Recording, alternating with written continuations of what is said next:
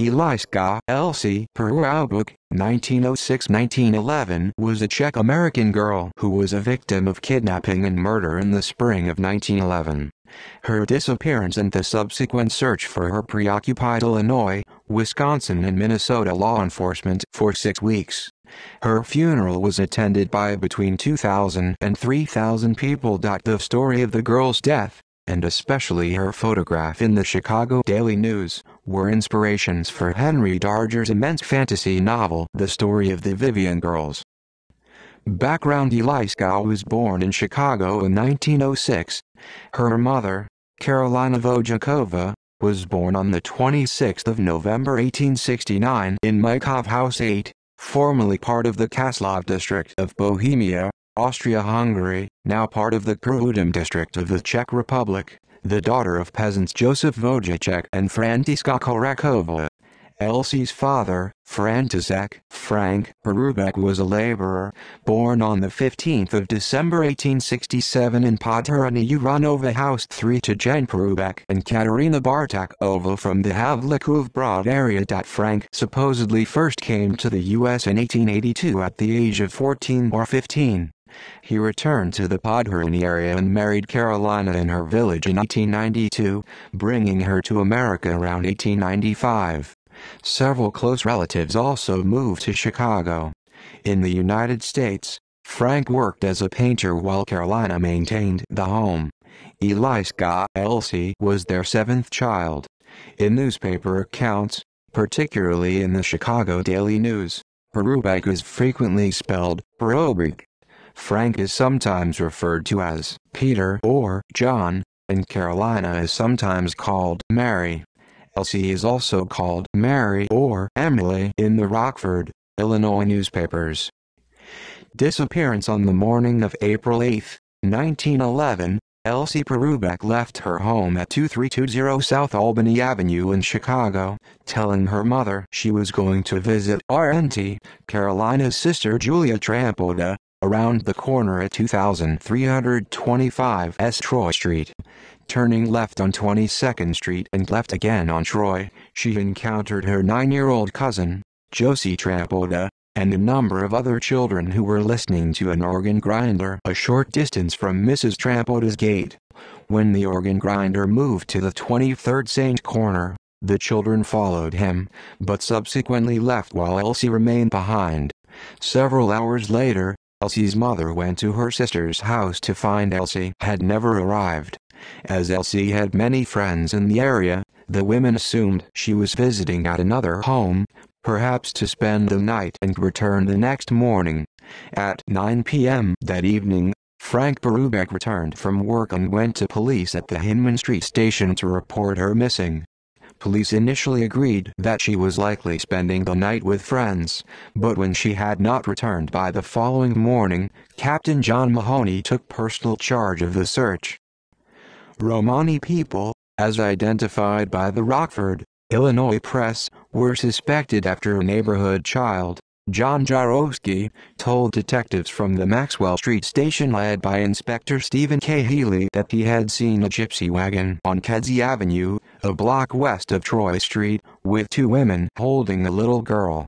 The Chicago American repeated this story with the added detail that the girl seemed to be trying to get away and was being restrained. Also, that police had reason to believe this was a Black Hand kidnapping. There were several camps along the Des Plaines River near Kedzie and these were searched.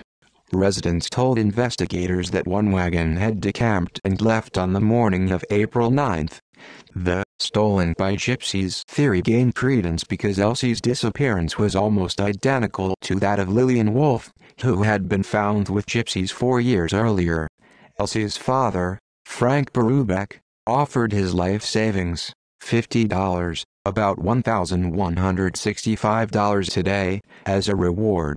Inspector Healy also ordered that drainage canals be dragged for the child's body on April 15, and Governor Charles S. Deneen asked the public to aid in the search. It was at about this time that Elsie's friend Emma Kubat, 14, told police she had last seen Elsie with the organ grinder. Detectives from the Maxwell Street station searched the Italian Quarter at West 14th and S. Halstead Streets, where it had been reported a child answering Elsie's description had been seen with an organ grinder. A full-length photo of Elsie appeared on the front page of the April 12 Chicago American. This photo, enhanced by artists, reappeared many times in the paper. On April 17, it was accompanied by photos of Frank, Carolina and Elsie's sister Julia. Investigation. Detectives Joseph, Cummerus, and Sheehan accompanied Frank Paroubek in his search for the departed wagon, which was initially believed to be headed for Round Lake, Illinois, a village about 50 miles northwest of Chicago, where 7 wagons were camped. Farmers in the area were alerted to be on watch. When local residents started asking gypsies about Elsie and attempting to search the wagons, they broke camp again and moved on to Volo, Illinois, 43 miles from Chicago. Volo residents reported a child matching Elsie's description and said she appeared to be stupefied or drugged and partly covered with a blanket. They also attempted to search the wagons, but the gypsies immediately broke camp and departed for McHenry, Illinois, about 60 miles northwest of Chicago. When police caught up with them at McHenry, they discovered the little girl was a gypsy and did not match Elsie's description. Meanwhile, Police Captain Mahoney assigned men to drag the drainage canals near Elsie's home on April 12 and again on the 15th. In several instances, a child was found in a camp who did resemble Elsie, such that even Frank was momentarily certain it was his daughter, and it would take some time to convince him it was a mistake. As late as April 24, when a little girl somewhat answering Elsie's description was found in a gypsy camp near 18th and South Halstead Streets, Frank fell to his knees and prayed that the reason for her capture was attributed by police to the natural love of the wandering people for blue-eyed, yellow-haired children. Elsie was consistently described as small, with light golden hair and blue eyes, wearing a red one-piece dress, lace shoes with laces rather than buttons, and black stockings. The little girl is described as having long curly golden hair, blue eyes, and pink chubby cheeks with a prominent dimple in each. At the time she disappeared, she wore a red hat, a red dress, black stockings, and high-top black boots. Chicago Daily News, April 12, 1911. She was a very pretty child, and passing strangers often stopped to pass admiring comment upon her. Rockford Daily Gazette, April 21, 1911. On April 17, Police Captain Mahoney received an anonymous phone tip that a child answering Elsie's description had been seen accompanying a man to a Western Springs, Illinois, hotel. Again, detectives dispatched to the hotel found nothing. Sycamore, Illinois, Police Chief Ogden accompanied Frank Paroubek to investigate gypsy wagons at Cherry Valley, Illinois, but found no child even remotely resembling Elsie. Meanwhile, Hinman Street Police fielded reporters' questions about a $500, nearly $13,000 in 2015 ransom note received by Carolina. They denied official knowledge of the communication, but admitted it might be true. On April 20, neighbors saw Frank Jr., age 6, lugging a pick and shovel out into South Troy Street and start digging. Upon inquiry, Frank said there had been a lot of construction on the street the day Elsie disappeared, and he had heard his parents discussing the possibility that she had fallen into a hole. As she struggled to climb out, she might have been buried under falling sand and gravel. Workers still fixing the street said that it was possible, but they would have noticed immediately. Meanwhile, people in the West End and a woman in Kings, Illinois, reported sightings of light-skinned girls traveling with gypsies. In the second week after Elsie's disappearance, Lillian Wolfe, age 11, came forward to offer assistance. Wolfe herself had been the subject of a similar manhunt 4 years earlier. She had been stolen by gypsies and held for 6 days, working as a beggar, until discovered walking behind a gypsy wagon by a farmer outside Momence, Illinois. She provided details of her experience of the culture's typical behavior and volunteered to lead a rescue party. One of the men who had kidnapped Lillian suggested asking Elijah George, who, he said, was king of the gypsies. Elijah George was found in Argyle, Wisconsin, and was brought to Joliet but failed to give the desired information, and was released. At that point, Inspector Healy again ordered the drainage canal dragged, along with a search of all wells and other places where Elsie could have fallen. On April 22, Governor Dineen released a front-page statement to the Chicago American calling on every person to aid in the search. Also on April 22, John Mutz, the town marshal for Trevor, Wisconsin, received a phone call regarding a blonde child in a nearby gypsy camp. Mutz, along with saloon keeper Carl Zdenek of Lyons, Illinois, met with the girl and Zdenek said he was able to speak with her and check and verify that she was Elsie. A Mrs. Alice Gould of nearby McHenry also identified the child as Elsie and said that gypsies had attempted to steal other children in the area. By April 23, Lieutenant John Costello of the Hinman Street station told reporters that every kidnapping clue had been exhausted. He was sure Elsie had been attacked and mistreated, was now dead, and her body hidden in the cellar of an empty house or deserted barn. He brought detectives to begin investigating empty buildings, barns, sheds, elevators, catch basins, and basements on or near South Albany Avenue. Several of the detectives brought spades, planning to dig in every plot of earth that appeared to have been recently disturbed. Inspector Healy joined in this search along with detectives Perry and Egan. At the same time, Costello sent 2 officers to the outskirts of the city on a lead which he had received by telephone but refused to reveal to reporters. Captain Stephen Wood of the Detective Bureau was having all gypsy wagons followed and wrote to every police official in the vicinity of Belvedere, Rockford and Junksville, Wisconsin to be on the lookout for Elsie. However, he too was now certain Elsie was either being held for ransom, had been in an accident and was either dead or in some hospital, unable to speak, or had been slain by some degenerate from one of the shanties in the alley near her home. Also on April 23, a neighbor told police that she had last seen Elsie around 11 a.m. on the morning she disappeared, still with the organ grinder and engaged in conversation with a man on the opposite side of the street whom the neighbor did not know. The following day's Chicago Daily News devoted a full column to the search, calling it one of the most extensive and far-reaching quests ever made for a missing child. 20 police officers and 100 volunteers were involved in Lieutenant Costello's search, covering a radius of about a mile of the Paroubek home. It was judged to be one of the most remarkable investigations of its kind because of the intense public interest, but also due to the huge number of child volunteers.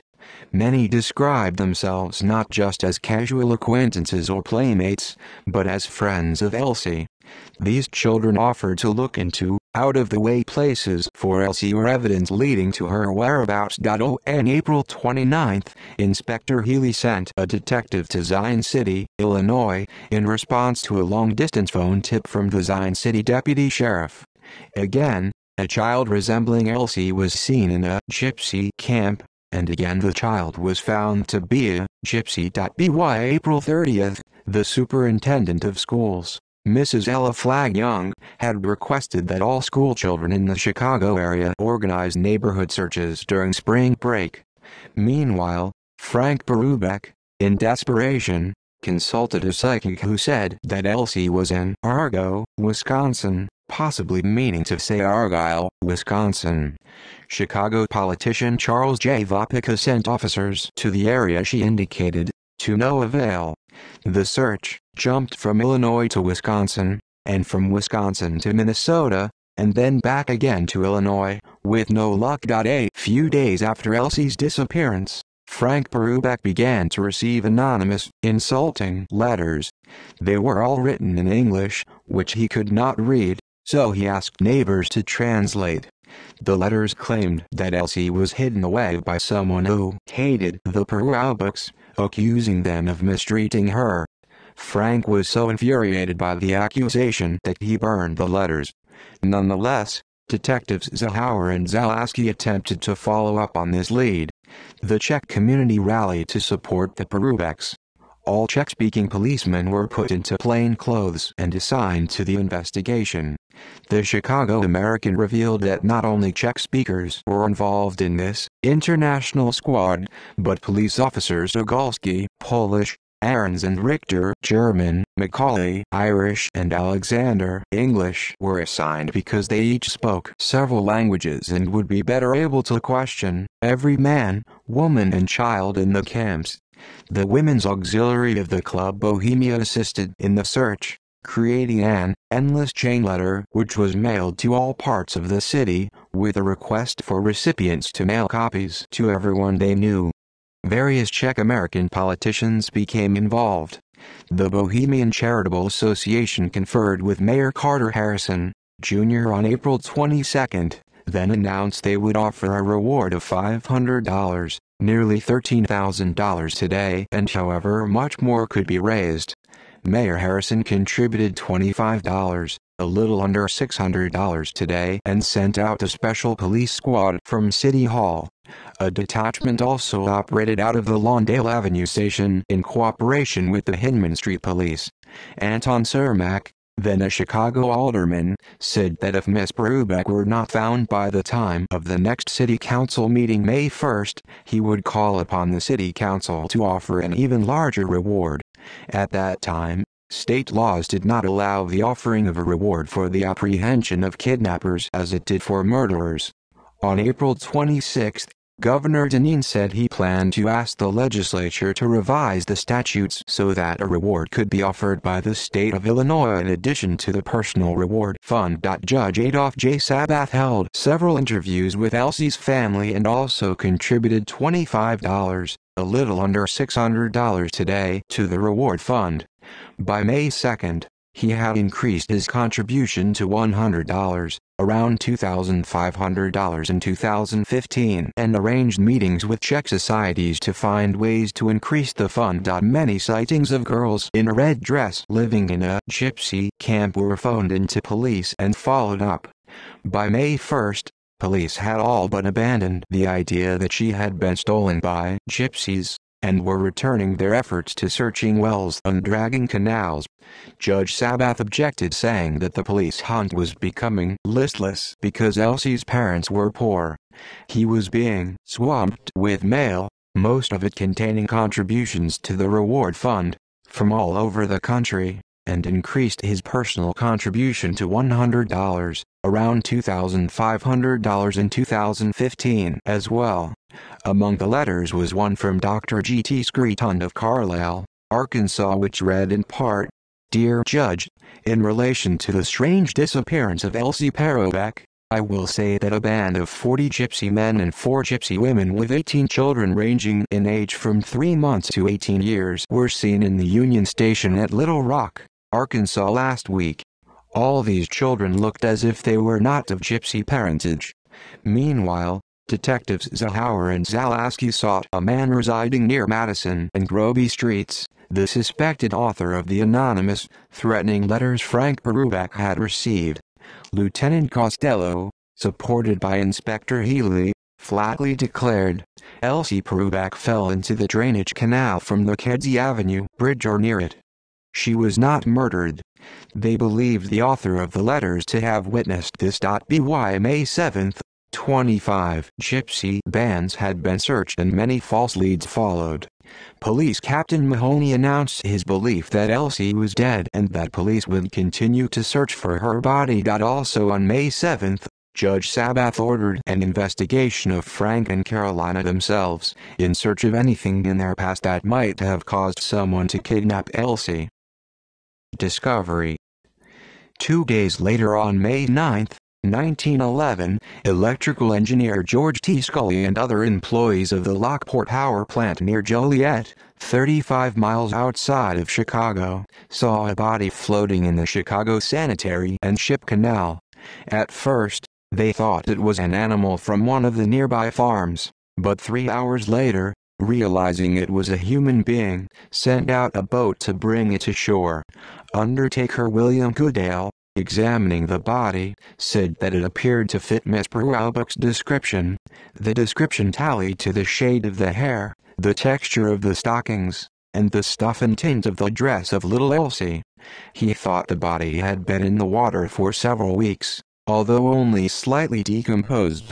Another report indicated that her body was badly decomposed, but there were no marks of violence on her body. Goodale notified Chicago authorities, who sent Police Lieutenant Costello to the Paroubek home. Carolina Paroubek cried, "Midra had died, my dear child," and begged to be told Elsie was alive. Frank was taken to the Goodale funeral home at midnight. He said, "The clothes look like Elsie's. But the face, I can't recognize it. Her mother alone can tell." Another newspaper reported that Frank immediately said, "That's Elsie," and began to cry. Carolina arrived at the funeral home by trolley car the following morning and positively identified Elsie, saying, "It's you, my darling. Thank God we've found you and you're not in the hands of the gypsies." For the next hour, she paced or sat nervously in an adjoining room with Frank holding her hands, weeping, and praying. Goodale, who had kept track of the disappearance in the papers, made this statement to police: "The body appears to have been in the water for about a month, which would tally with the date of Elsie Paroubek's disappearance. The child, when she left home, was without hat, and her clothing tallies in every respect with that found on the dead body. There was no ring or other ornament, and in that respect, the descriptions correspond, excepting only as to the color of the eyes, which cannot be clearly observed as to color. The descriptions are identical." Arrangements were quickly made for an inquest. The jury consisted of F.W. Worst, Christian Ruggiero, Johnny Walter, William Woodale, Edwin Murray, and Patrick O'Brien. Coroner William Wunderlich of Will County officiated. As the post-mortem examination began, Frank Paroubek was the first witness. Disregarding questions put to him by the coroner, Frank plunged into charges. His daughter had been murdered. Through a translator, he asserted, "I am sure the gypsies stole my girl, and then when they knew we were after them, they killed her and threw her body into the canal." At this, Carolina ran from the funeral parlor screaming, "My Elsie is dead. She was murdered, murdered. Her husband is dead." Zelaski tried to calm her, but in her extreme distress she began running up and down the street, drawing a crowd of curious onlookers. She insisted she had known for 3 weeks that the gypsies had killed Elsie. Frank consoled her and assisted her boarding a trolley car for home. Meanwhile, the coroner said, "This case has attracted such attention that a minute examination will be made. We will be content with no perfunctory inquest such as this. The jury will refuse to state its convictions, for it has none, until after the autopsy has been held. We want the stomach of the little girl examined, and the lungs as well." The father charges murder. It is certainly possible that he is right. 2 physicians, E.A. Kingston and W.R. Paddock, confirmed that there was no water in her lungs, so she had not drowned. Kingston said she had been attacked, often a euphemism for rape, and murdered before her body was thrown into the water. Paddock said there was every evidence she had been wounded before being killed. Lieutenant Costello later told the press that she had been mistreated, seeming to indicate this meant her death was not the work of gypsies, and Inspector Healy added, "There seems to be no doubt that she was abused in the most fiendish way, and that fact established, the case is much simplified for the police." They also found deep cuts on the left side of her face. Although these men reported blue marks on the throat as though the victim had been choked, another examination by DRS. E.R. LeCount and Warren H. Hunter of the coroner's office revealed that Elsie had been suffocated, not strangled, and there were no distinct marks of violence on the body. Despite this, Newspaper headlines reporting the coroner's findings continued to report Elsie as strangled. The official cause of death was marked unknown. Coroner Peter Hoffman concurred with Mr. Paroubek as to the probable circumstances of Elsie's death. It is our belief that the abductor of the child suffocated her to death, possibly by putting a hand over her mouth. The coroner's report recommended that officials continue to investigate. Inspector Healy immediately detailed detectives to find out exactly what had happened. He told the Chicago Inter-Ocean, "I have 40 detectives at work today on the theory that the criminals lived in the neighborhood of the Paroubek home. We are investigating every incident of the lives of the Paroubeks since they came to Chicago in order to trace a possible enemy. It will surprise me if the criminals are not arrested within a week." To the Chicago Tribune he stated, "We have one or two theories, but nothing specific enough to even talk about. I intend to place more men on the case tomorrow." Lieutenant Costello returned to investigating the anonymous letters. Meanwhile, the New York Times reported Hoffman's and Paroubek's theory as fact. On the evening of May 9, Carolina was calmer and gave an interview upon returning home. Surrounded by friends and neighbors, she told reporters, before the doctors found that Elsie's lungs were free from water and discovered reasons for believing she had been strangled, "I knew she had been murdered. A picture of the crime has been in my mind since the second week of her disappearance, and I am convinced that when the truth is known, as it surely will be, it will be shown that she was choked to death a week from April 8 when she was kidnapped on her way to visit her RNT." Carolina called upon authorities to find and punish the killers. Following the inquest, Elsie's body was brought home. Her uncle Frank Trampoda took charge of the funeral arrangements. Carolina told Judge Sabath that the search had exhausted the family's savings and they had no money to bury her. Judge Sabath gave her a check for $25 promising to raise more funds. Friends and family members continued to collect money for the Paroubek Fund. Mrs. Sophie Johans raised over $50 by giving a benefit party and soliciting donations from bohemians on the West Coast. Funeral. Elsie Paroubek's funeral was held at 10 a.m. on May 12, 1911 on the lawn of the Paroubek's home and attended by between 2,000 or 3,000 people. The Chicago Inter-Ocean newspaper, however, gave the number of attendees as 5,000. Hours before the ceremony, Albany Avenue and the Paroubek backyard, along with the balconies and porches of nearby houses, were filled with mourners. There was no hall in the neighborhood large enough to hold them all. Frank had been offered the use of a hall, but he indicated the huge gathering and said, "They have come to say goodbye to my Elsie. Don't let them be disappointed." Reserves from the Hinman Street station were called in to keep order and prevent the crowd from breaking down the fence. Elsie's white coffin rested on two brass stands, surrounded by lilies of the valley, roses and carnations sent by Mayor Harrison, Judge Sabath and other city officials. 8 little girls dressed all in white, including Josie Trampoda and her sister Mary, brought out huge sprays of lilies and roses and encircled the bier. Someone brought 2 chairs out of the Paroubek home, set them near the casket, and laid a board across them to hold the hundreds of floral offerings. Carolina was seated at the head of the coffin, while Frank and the other children stood nearby. As the Paroubeks were not Catholics but freethinkers, there were no prayers, and the service was read by Rudolph Jeremy Ursenka, editor of the Bohemian Chicago Daily Svornost. He spoke of the need to cooperate with police to find Elsie's killers. As the undertaker went to lift the coffin into the hearse, Carolina begged him to open it so she could see Elsie's face once more, but her relatives persuaded her not to insist on this and led her away. Most of the attendees followed Elsie's casket to Bohemian National Cemetery, where Senko gave another address. Frank Paroubek was quoted as saying, "My little girl is at rest and nothing matters to her now, but I shall never rest until I see her murderers paying the penalty for taking her life." Police Chief John McWeeney vowed to devote the entire Chicago police force to finding the killer.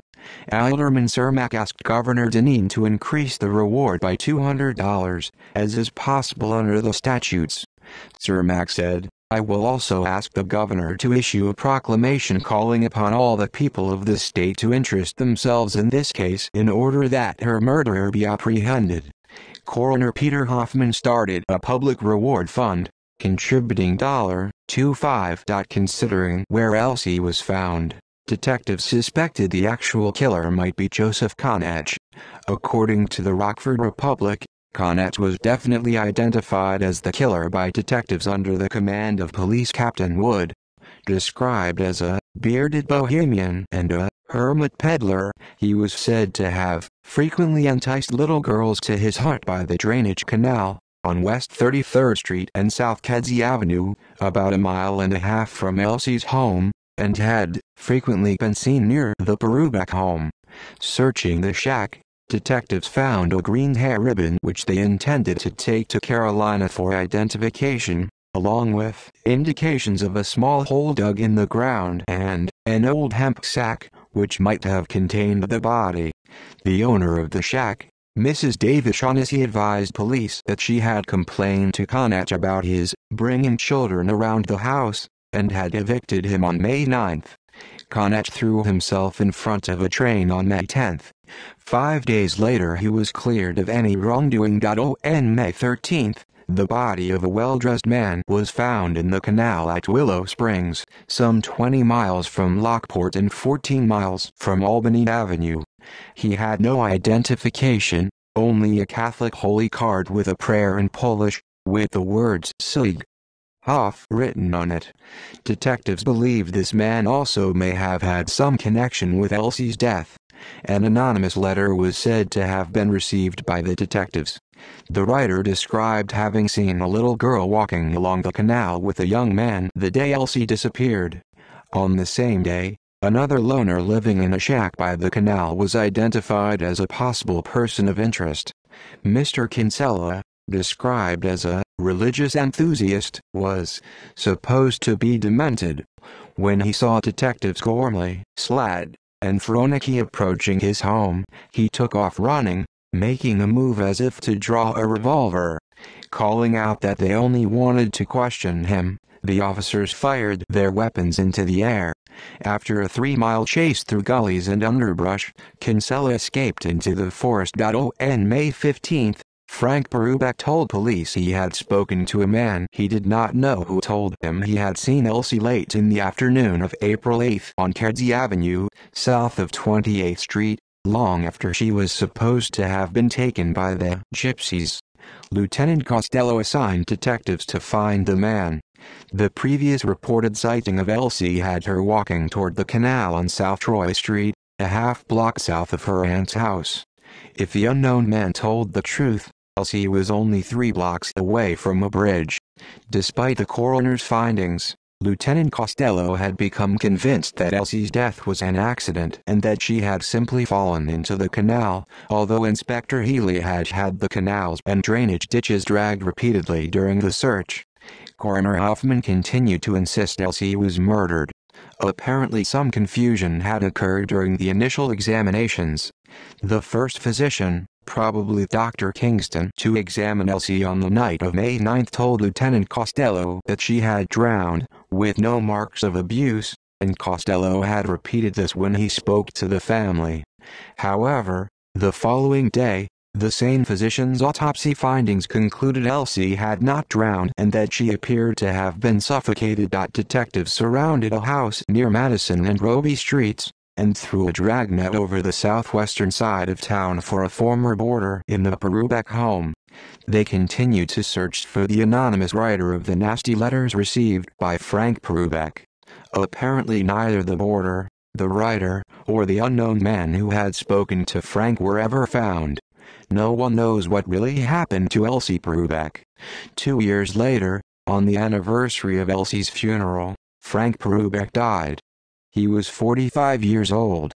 Carolina lived until December 9, 1927.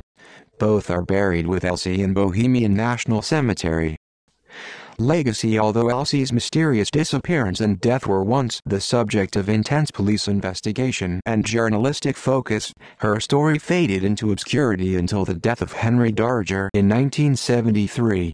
Michael Bonesteel, an art historian examining Darger's work, found repeated reference in Darger's story of the Vivian Girls novel to Annie Arenberg, leader of a child slave rebellion, and to an inspirational picture of her that had been lost.